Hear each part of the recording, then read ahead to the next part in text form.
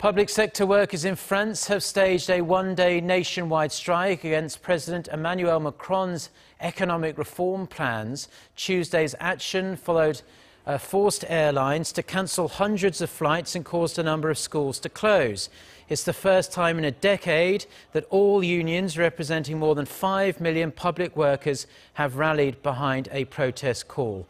Macron plans to cut 120,000 public sector jobs over the next 5 years and toughen pay conditions, which he said are needed to unlock economic growth and put public finances on a more sustainable footing.